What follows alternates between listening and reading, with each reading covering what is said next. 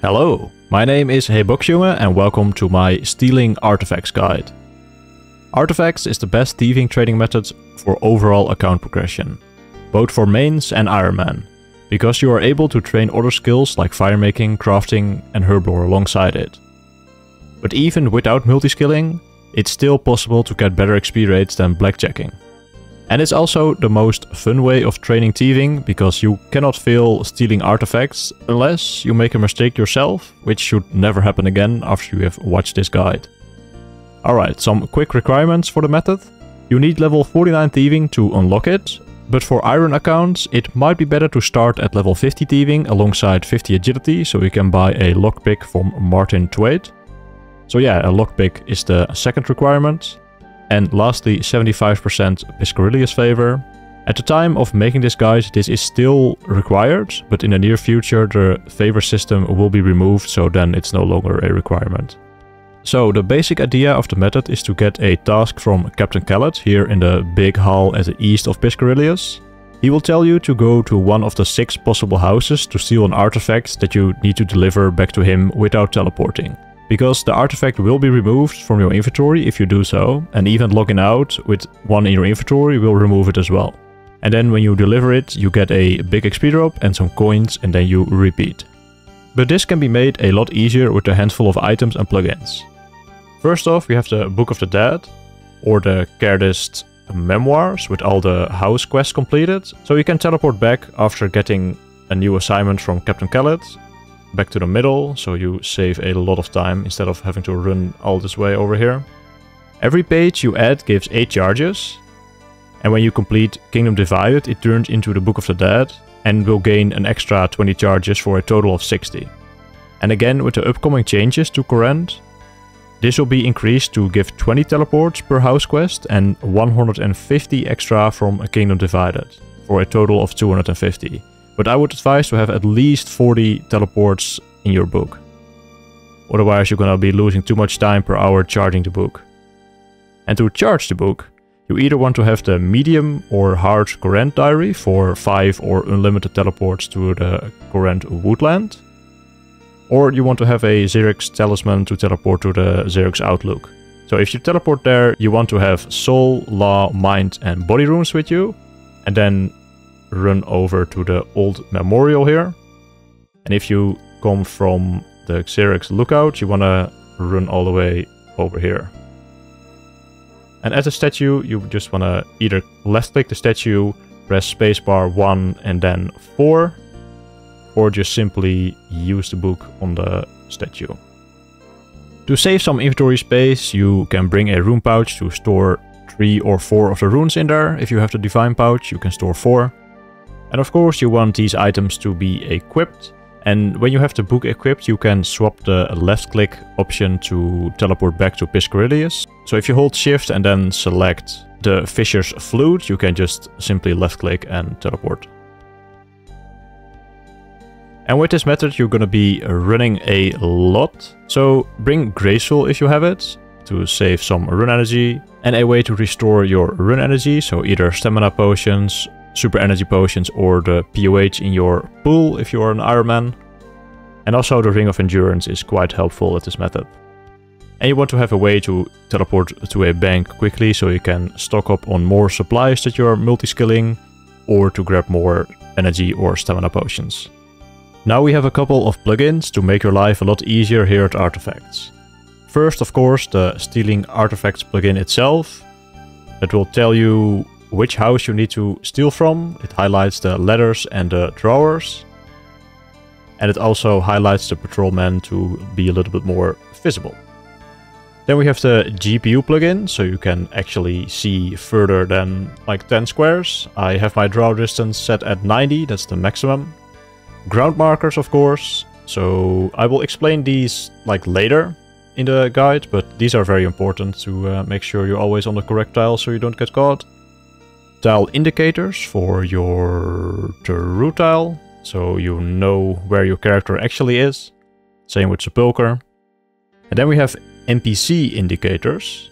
And if I turn this on, all the guards will have a tile that is like moving with them. That is their true tile. And you want to right click and then tag the guard, then tag style for true tile, and then you can give them a nice color as well to stand out from the tile markers. And their true tiles will be very important alongside the ground markers, so make sure these are enabled. Otherwise my other explanations will be a lot harder to understand. And lastly, we have custom menu swaps, because right now all these NPCs here have like a million options that you can like misclick on, even trick or treat, because it's like Halloween stuff. So if you turn on custom menu swaps and then fill this into the custom heights, I will put this in the description so you can just copy it. But now every NPC, the pirates, the men, the women, they will just have like no left click option, so you won't be like accidentally misclicking on this guy and then getting caught by this guard, so it is definitely a must for this method. To make this method actually work, you need to set up the two guards guarding the exits. This one over here in the east and this one over here in the southeast. The plugin indicates if they are lured or not, and currently they are both not lured. But you have to lure them in a way that they will face towards the water, so you can just pass freely behind them. So to do so, you first want to steal an artifact.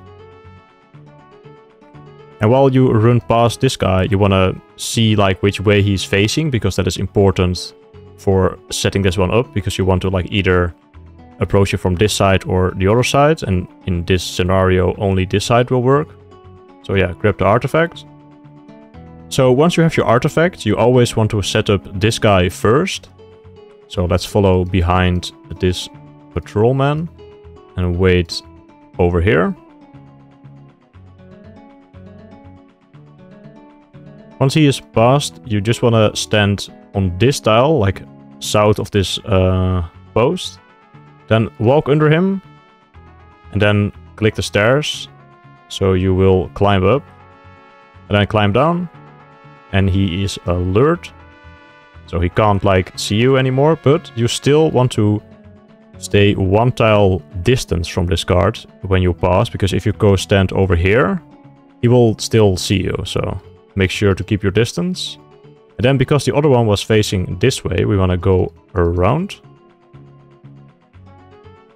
And to set this one up, you want to make use of the black tile markers that I put in here. So if you just stand over here with your run enabled, or stand over here with your run enabled. But if you stand over here, you still want to make sure that you don't get caught by the guard like coming around the corner here. And the same goes for like running towards him when he's over here. So now that the guard is passed, you can just click under him, and then you want to teleport away somewhere. So I have a Camelot teleport, but you do not want to use the kourend teleport to like Piscarillius again, because then he's gonna facing like to this way still. So I will just use my Kemi teleport. And he is alert now. And again with this one as well, always stay one tile distance from him when passing. So this green tile will be your best friend. And if you do happen to mess up one of the lured guards, you know how to set them up now, so don't be lazy and start hopping worlds to find someone else doing this method. Please set them up yourself. Before I start explaining every single house, I want to briefly explain the colors of the tiles. You can find these tiles in the paste bin in the description, and to import them in your RuneLite, you right click the world map and then select import. So all the green tiles that you see, those are tiles that you want to be standing on or waiting on before skipping past the guards. They aren't safe in all locations, but most of them are.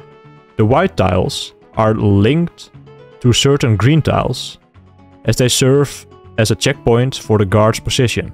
Alright, a quick example. If I'm waiting on this green tile here, I need to wait until this guard hits this white tile, and then I can pass towards the green and like clear it tick perfectly. The red tiles can largely be ignored, as they are serving as an endpoint for the guards, but these are mainly for newer players, so they won't be scared that the guard is just gonna walk towards them. And then lastly, we have the orange ones, which are for firemaking, to squeeze in some extra fires before you go up a ladder and stealing from the drawers. But I'll talk about the multi-skilling stuff at the end, because I first want you to understand the basics of every house. Alright, let's go over how to escape from every house, starting with the easiest one here in the southeast. Once you have stolen the jewelry, you want to head downstairs. And then, depending on where this guard is, you only have to click on this green square and then just keep going, and then you have made it out of here. But once the guard has passed this tile, you cannot make it anymore, so you want to wait. But if the guard is on or before the tile, then you can just simply walk past it. Next up is the southern house, and after you have stolen the jewelry, of course go downstairs. And once here, you want to path to this green tile. And if he's walking away from you, you can just simply path to the green tile on the bridge. But when he's coming towards you, you want to pay attention again to the white tile.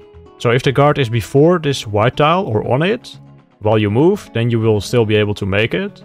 And then you want to path to this green tile, and depending if the guard is close or not, you can just simply head to this green one and make it out of here.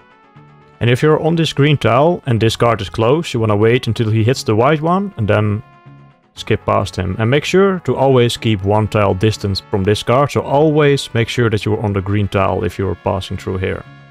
Next up we have the northern house, and this one is a little bit more complicated because of the guard patrolling around. Once you have stolen the artifact, you want to keep an eye on the guard that is walking around the house, but also pay attention to the guard over here coming towards you.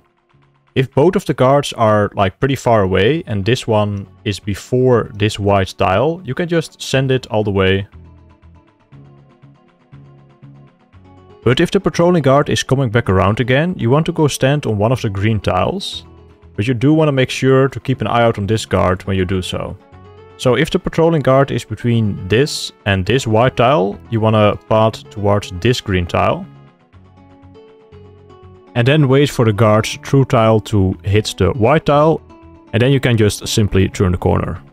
But when he's already past this one, you want to go to this green tile next to the pillar, and wait until he hits the white tile, and then you can leave. And lastly, when he's already getting close to the door, you just want to stand on the green tile in the door. And then when the guard hits the white tile, you want to go, but you do want to pay attention to the other guard, because it's very easy to just focus on one guard and then the other one sees you.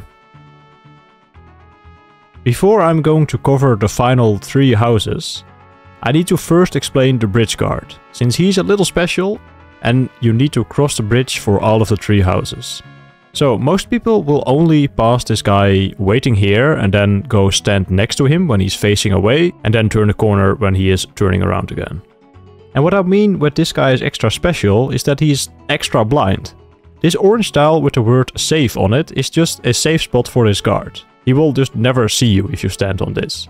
With this in mind, you can do some pretty interesting skips here to speed up your XP per hour by quite a bit instead of just waiting all the time on this guard. You do always want to stay on the west side of this pillar before initiating the skip.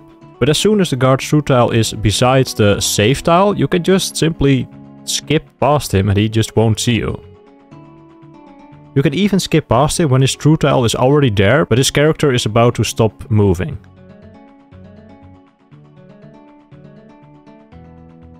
Or when you are a bit too late to stand on the green tile besides him, just make sure that you make it to the safe tile before he turns around again.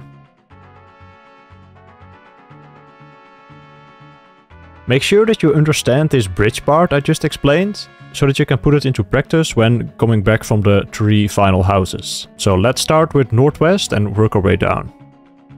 After stealing the artifacts and climbing down the ladder, you want to move to this green tile first and then to the one west of the post. Because if you stand in between these tiles, you will be seen by the guard if he's like facing towards you. And then just skip past the guard in whatever way is possible for you. I'll give you one more example when I'm putting the skip into practice. Let's play that one more time in slow motion. First to the green tile and then to the second green tile. And when I see that the guard is besides or past the safe tile, I just keep going. And for the western house, it's kind of similar as the northwest. Just make sure that your true tile is on the second green tile before skipping past the guard. Another example of a problem for any of the western houses is when you are past the bridge guard here.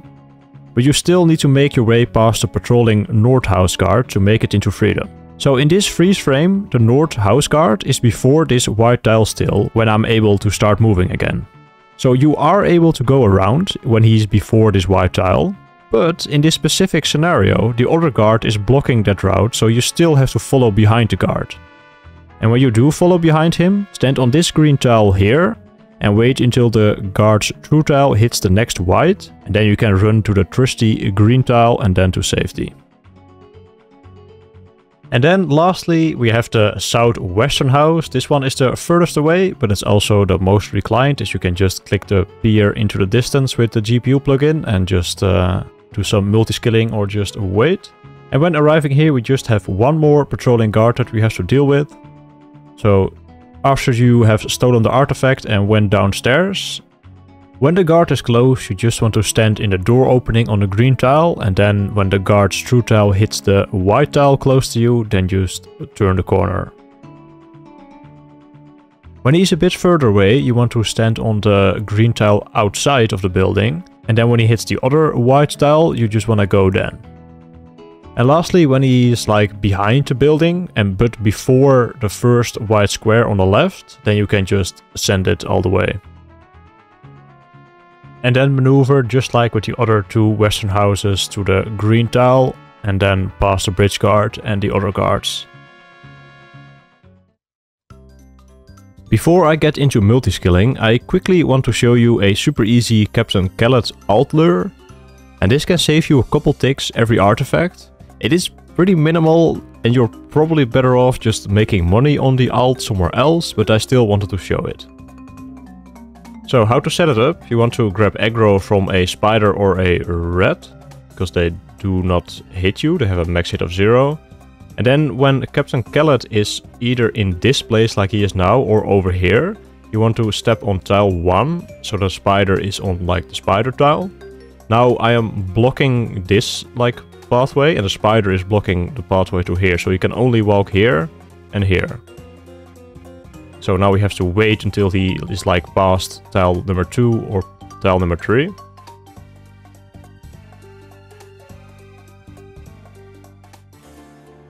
Now he is past the tiles. Now we move to number 2, the spider is still blocking him. And when we move to number 3, now when I'm on tile 3, he can only walk to me this way. Now the spider is already cornering him in, so he can only walk across here. Once he's past the yellow, we walk over here.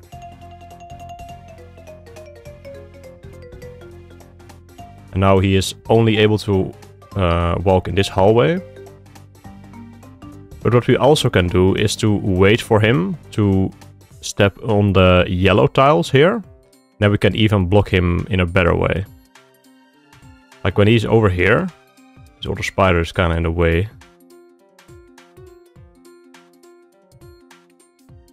If you do this, now he is only able to walk on these 4 tiles and he's like super close to the entrance. But you do not want to run under this account, because then he is able to like pass through again. And now the last part of the guide, multiskilling. This is where Artefacts really outshines any other thieving method. Because it already involves teleporting back to the middle every time, you don't lose much time grabbing more supplies. And you are also able to train skills that are normally only trained at a bank, because you only need a couple items in your inventory for actually doing artifacts. So you have a lot of room for skills like firemaking, crafting and even herb lore. When multiskilling, you want to leave your rune pouch and 4th rune in the bank for more space. And just take it out when you need to recharge the book. And then bank it the next time you're at the bank. I'm not really going to cover crafting and herb lore because it's very straightforward. Just cut the gems, blow the glass or make the potion while you run the artifacts. But herb lore is a bit tricky because you can only make the ancient brew and forgotten brew while running. But making ancient brews is giga expensive, so I would advise only doing forgotten brews at 91 herb lore. All the others, like stamina, extended anti-fire and anti-venom pots, will stall you when running, so they won't work. And doing normal potions is a bit meh, because you only can fit like 11 potions in your inventory, so I would prioritize crafting if you were an Iron Man and firemaking if you are a main account. And for firemaking, you also want to take a mahogany log and a knife to start a 3-tick cycle without having to like kneel over to light your first fire every time. Also, a log basket from forestry is pretty good to take with you, as you need to bank a lot less when firemaking. You can do 2 to 3 artifacts before you need to bank again most of the time. And with some of the houses there are orange tiles, and if you light a fire on that tile, the firemaking movement will push you either next to a ladder or drawer. And if you don't lose a tick, you can still maintain your firemaking cycle after going up a ladder or looting from one of the drawers, so that you can squeeze in a couple more fires per lap without losing too much time. Because you still want to maximize your thieving XP per hour, because you're getting way more firemaking XP than thieving usually. So for the western house, after you have lit your fire upstairs, you want to wait a tick before clicking on the drawers. And then the next tick light your fire. Then loot the drawers and light the fire immediately. And after that fire you want to wait a tick as well before clicking on the ladder. And then you can squeeze in 4 fires here at the top floor and then 2 more at the bottom. Northwest you can do the same thing, but you don't want to wait a tick, you just want to be tick perfect for the whole thing here.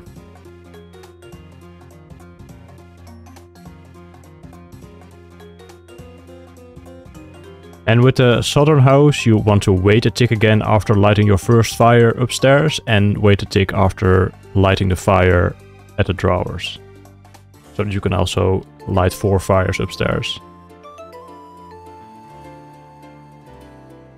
So yeah, that was my guide for stealing artifacts plus multiskilling. I hope it was useful for you, and I think it will be very useful for those who will pick the kourend region in the upcoming Trailblazers League, because artifacts is probably gonna be your training method for thieving.